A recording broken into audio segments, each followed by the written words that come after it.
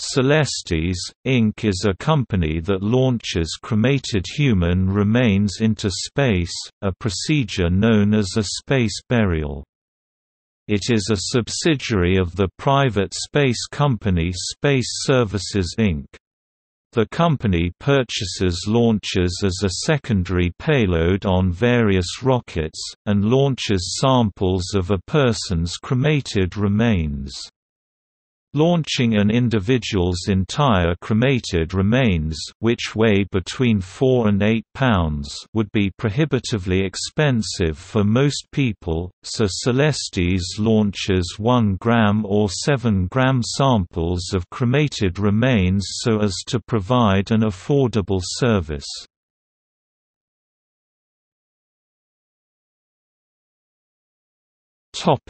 History. Celestis has flown a number of notable participants over the years. Its first flight, the Founder's Flight, carried cremated remains of Star Trek creator Gene Roddenberry and 1960s icon Timothy Leary into Earth orbit. Also on board were remains of physicist and space visionary Gerard K. O'Neill, noted rocket scientist Kraft A. Eric, and 20 others. Dr. Eugene Shoemaker, a famous planetary geologist and co-discoverer of comet Shoemaker-Levy 9, was launched to the Moon on NASA's Lunar Prospector mission in 1998. Celestis helped friends of Dr. Shoemaker include a sample of his cremated remains on that mission. Mercury 7 astronaut L. Gordon Cooper, Star Trek actor James Doohan, Mr. Scott, and a host of others from various walks of life were launched on board the Legacy flight in 2007. Titanic explorer Ralph White was on board the Discovery and Pioneer flights.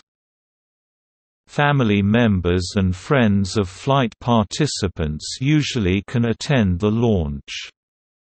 Celestis usually arranges for a tour of the launch facility and hosts a non-sectarian memorial service prior to the launch.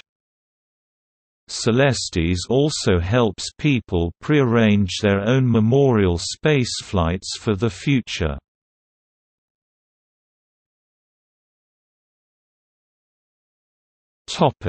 Flights.